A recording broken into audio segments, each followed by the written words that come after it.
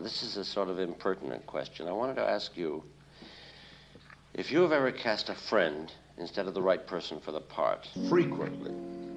Have you regretted it? Frequently. Would you do it again? Yes. Do you think Because I don't regard art as of prime importance. I already told you I prefer every other loyalty in life to art. I hate the romantic conception of art as taking precedence over anything. I think it's the last thing to be considered, always.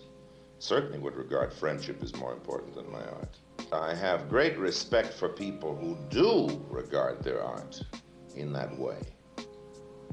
And I think they are probably the most valuable artists. So I'm not defining what an artist ought to be. I'm just saying the kind of artist I am. Well, are you happy in this state? Would you like to be the kind of artist they are? No, not at all, because I'm not really, you know, I don't regard myself as fundamentally a professional, you know, anyway. I'm basically an adventurer. And those people who are serious and are professional, truly and deeply serious at the expense of every other value in life, are probably the people who make the biggest contribution to art. I certainly wouldn't like to be one of them.